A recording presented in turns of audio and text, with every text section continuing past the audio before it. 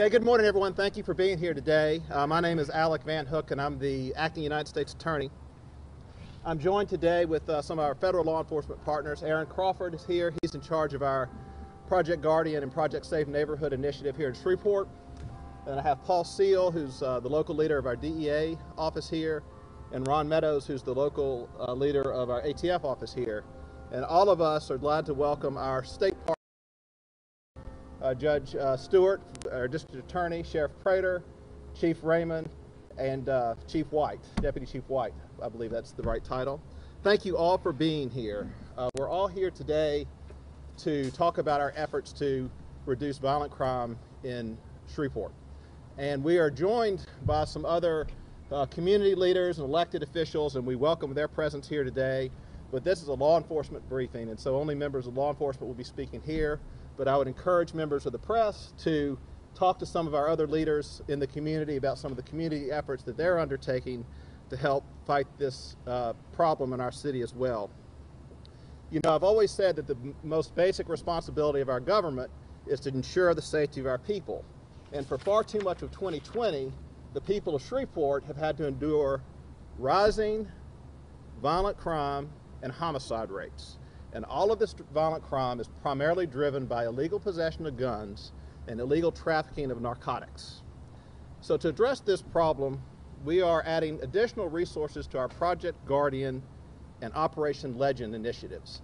Some of you have gotten our press information that goes into a little bit more detail about these initiatives, but essentially the aim of Project Guardian coordinates local law enforcement to tackle violent crime together. We want Shreveport a place to raise families, to go to school, to go to work, and just live a safe, free from fear. We want to take the most violent offenders off of our streets and take back our community. Operation Legend is an operation that was particularly after a little boy who lost his life while he was sleeping in his bed and was shot when the bullet traveled through the walls. And unfortunately, that's happening right here in Shreveport. And so what we're doing today is to address some of these problems. Shreveport's not an Operation Legend city, but we have the same problems that the larger cities have.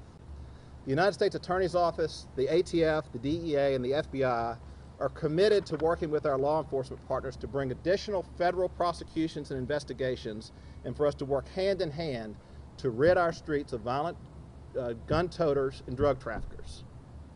We work hand in hand every day with the District Attorney's Office. We work together to coordinate resources to determine what would be the best place to prosecute these crimes.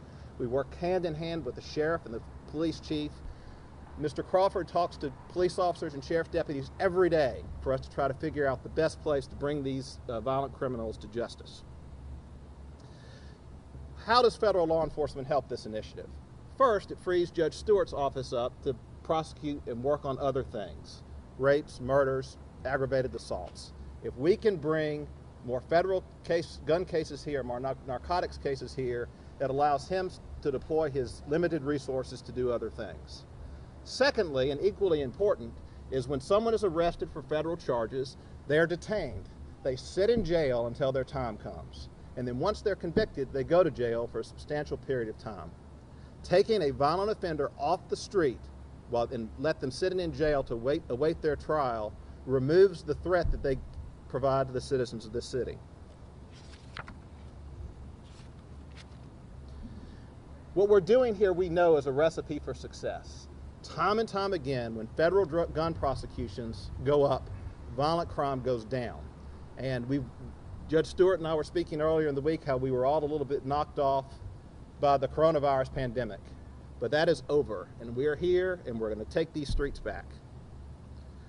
One of the most important parts of this strategy are the brave men and women of the Shreveport Police Department and the Caddo Parish Sheriff's Office. These people get up every morning and go to work and risk their lives on our behalf, and we are here to support them. There's no harder job, but there's also no job that is more noble and more rewarding, and we have their back. We also need the people who live in our communities to help. People in the communities have to take their streets back too. If you see something, say something. Work with the police, work with your friends and neighbors to rid our streets of violent crime. Tragically, it seems like sometimes the bad guys are getting the upper hand. Since May of 2020, there have been shootings in Shreveport where at least 10 innocent children have been shot. Some of them have been killed. Many Shreveport neighborhoods are filled with the sounds of gunshots ringing out through the night, causing their parents of these children to worry about the very survival of their children, and that is unacceptable. Our efforts are to honor these people, honor these victims, protect the good people of the city of Shreveport, and to take our streets back. Now with that, I'd like to turn this over to our local law enforcement partners, and we'll be glad to take some questions after that. Judge? Good morning. I would like to first thank the U.S. Attorney's Office. There has been a continuous conversation between our office and the U.S. Attorney's Office, even during the pandemic, to identify and make sure we're both working in the same direction without duplicating efforts. I want to thank also the sheriff, the police chief, and other first responders for the good work they do. Despite what you read, we communicate 24 hours a day, every day, in order to interdict in the community and deal with violent offenders. This cooperative partnership is a great example of what happens when we all work together. And so what I want to ask is that we need the public to step up. We can't work without information and evidence. So we need you to just take a stance and say, look, we're tired of this, we're gonna move forward. We see what law enforcement is doing and we want to join in with them. If you step up and help us, then we can be more, we can just move forward a lot easier. As we talk, we're trying murder cases in Caddo District Court. We have the U.S. Attorney's Office helping us with other cases. That way, we'll go forward. It's a process. It's going to take a while, but with your public's help and the help of the first responders, we will be able to go forward. Thank you.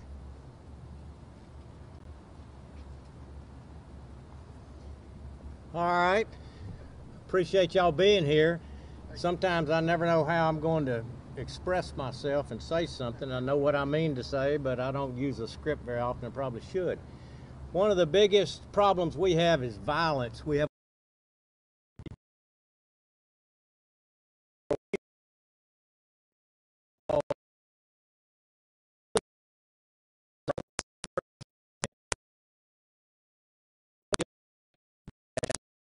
seriously and do something with them. We also have to deal with this catch and release mentality that we have. Everyone that we seem to arrest for a violent crime has been arrested before, over and over and over. When we have to catch them again, they're meaner, they're stronger, they're wiser, and we have to fight them harder. And that's what you read about in the paper, is when we have to fight them because they're resisting arrest, these violent criminals. So I need the media to do something. I'd like the media, I challenge you to do something. I challenge you to spend as much time researching the backgrounds, criminal backgrounds of those we arrest for violent crimes.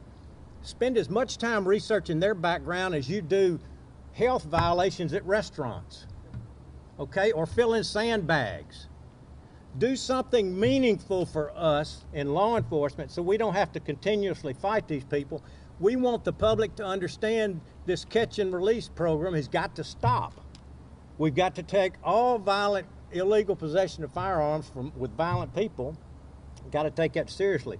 I was thinking this morning about if you had a problem with frogs in your backyard keeping you up all night. So you got up and you caught all the frogs, and then you dumped them right back out in your yard. What's going to happen the next night? Frogs going to keep, that's what we're doing with these violent criminals. I'm asking the media to inform the public about the criminal backgrounds of the people that we arrest and the people you'll see that get indicted and the people with these gun charges, should they have even been out. That's my challenge to you. I'm excited about this initiative. I'm excited working with the local prosecutor, the district prosecutor, James Stewart, and Alec Van Hook. And what we're going to be doing, we're going to renew this again. We've been doing this and doing it and doing it. It's time that we took this so seriously that we stopped it. It's time that kids quit having to sleep in bathtubs at night because they're scared of people driving by and shooting through their house. I got news for you. These people driving by shooting through their house have driven by and shot through other people's houses. Let's wake up. Hopefully this initiative will wake you up. Thanks.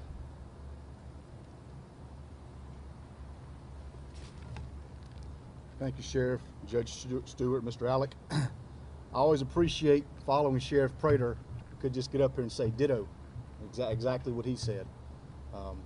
Very valid points made by the three previous speakers. The only comments that I could add to it is that every citizen, every parent, every coach, every teacher, every neighbor, every lawful firearm owner has a role in this fight.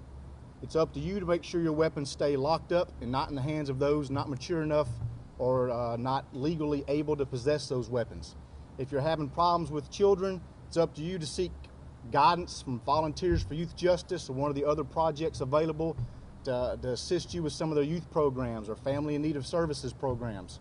The Caddo Juvenile Court System has options available to you. If you know about violence that's going to occur, we need to be proactive in our response. So I appreciate the hard work done by our homicide investigators when we take a killer off the streets, but I would much more appreciate a violent person be taken off the streets prior to them committing that crime. And that requires we get some community involvement. If you know that there's a rift or a beef or a fight between individuals or groups of individuals, you need to notify law enforcement at that opportunity so we can take that actions before it results in somebody's death or someone being injured. Thank you. We'll be glad to take some questions for you. I also think that everyone here, if you want to do some kind of one-on-one off-camera interviews or on-camera interviews after this, I think the people will be glad to do that as well. So if anybody has any questions for any of us, we'd be glad to take those, or we can take other questions. What is the difference between Operation Legend and Operation Safe Neighborhood, and how do these two programs Project Safe Neighborhoods and Project Guardian are the department's kind of mainstay, Department of Justice mainstay fight against violent crime. Operation Legend came about this summer when we started seeing, tragically, too many children again getting in the line of fire, and the department targeted significant resources to certain Operation Legend cities. Shreveport is not an Operation Legend city, but the Attorney General has directed all the United States attorneys to bring the spirit of Operation Legend to all of our cities. And the Attorney General has directed all the United States attorneys to direct resources to this effort. And there's nothing more important to this office right now. We have some of the finest prosecutors in the world working here, and right now other cases are going to take the back burner until this violent crime trend starts to turn down again. I mean, we are committed to saving our city and putting the resources that we need into fighting violent crime. Yes, sir. Do you guys ever just take the opportunity to kind of look at some of the things that may also kind of go up? Like, for example, a lot of the Shreveport Police Department officers, they are very aware of the situation. A lot of the affidavit reports from the district office or the detectives, whoever releasing it, a lot of that stuff make it back to the streets and the neighborhoods, and it gets posted on social media. That puts a lot of people at risk, and that causes the violence to continue to go higher with situations like that. These people, like, we see this every day out our own eyes, like the reports of who stated what, who did this, why does that have to be released? I understand it's public information, but can some of those reports be held inside office and only used during the court trial to prevent stuff like that from happening? Yeah, I mean, I think that, certainly the United States doesn't release reports until the case is done. But, we have a system of justice that's public. We want the public to have confidence in what we do. You don't want to try people and send people to prison in secret. People have a right, and so a right to have the public know what's going on. People have a right to an open and fair and free trial, but we do our best to try to prevent victims. Our office and the DA's office, we all have victim coordinators, and we can help provide things to help keep them safe when we know about it. We just do the best we can. Not saying that it should be a private case or whatever. I'm saying, like, why does it have to be released to the public to be put out? Because all it does, I understand it, but I'm saying that should be revealed if you look at the situation. Yeah, I'll defer to Judge Stewart on that, because we don't release reports until the case is done. We don't release information of victims' names. The only information that the public is entitled to, there has to be a 48-hour affidavit filled out by law enforcement in order to set a bond. Once that information is released, our office is any ongoing case, we don't release it. We don't file information. We don't make comments about cases. So from that standpoint, we don't do it. We always getting public records requests from the news media, and they're actually, it's a give and take. They want to know the information. They say the public has the right to know, and we do exactly what the law tells us to do. If we have to give them information, we do. If we don't give it. I understand what you're saying, okay? So our first thing is to protect victims and witnesses and their names to the best that we can. We don't give out grand jury information. We don't say who testified for grand jury. We don't say who we may have talked to. We don't put any of that information out there. But the law does have some parameters that allows certain information to go out into the public, and that's not anything we can do about it. And that's not anything Chief Raymond or anybody do. They have to fill information out. They have to give it to the judges, and that information is public. But I think they try to do a good job of only putting what they have to put in it and not everything else. Okay?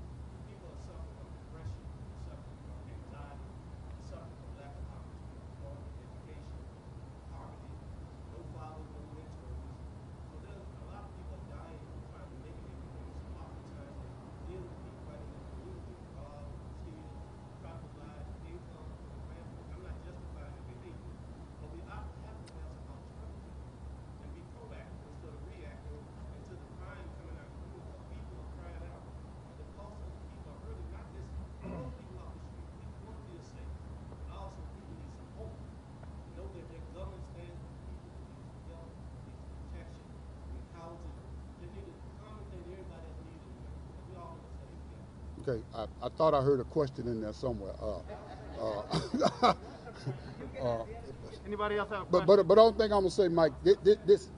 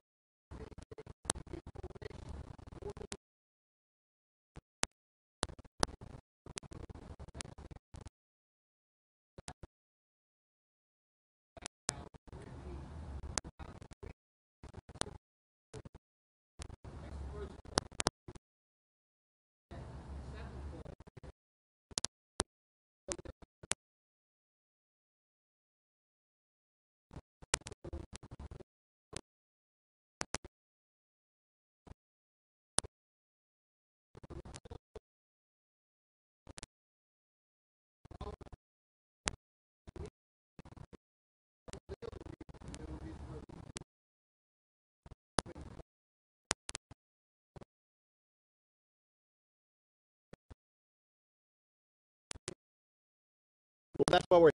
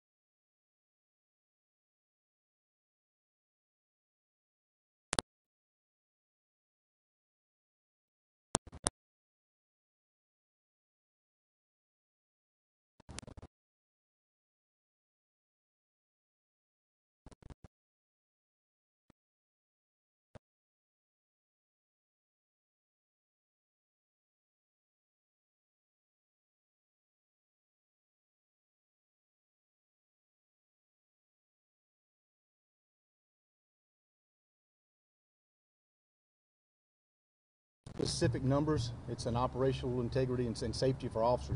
People don't need to know how many officers on the street at certain times of the day, because criminals are going to take that information and say, I'm going to commit crimes in this neighborhood at this time of day. So we don't release that information. We are short-staffed, but you wouldn't know it on patrol. We have our officers working 16-hour shifts. Some are volunteering, some are being voluntold, to make sure we have adequate number of officers on patrol on a daily basis. And so you'll continue to see that. The fewer officers we have just means the ones we do have work harder. And that's not a long-term fix, but that's going to get us through the recruiting problems we are having. But I can assure you, you've got just as many officers in the streets today, a required staffing number in every district per every shift as you've always had. It's just you may have the same officer out there 2 shifts in a row. Okay, thank you all for coming. As I said, some of us will be around if you want to ask some other questions. We'd be glad to help you with them. Thank you for coming.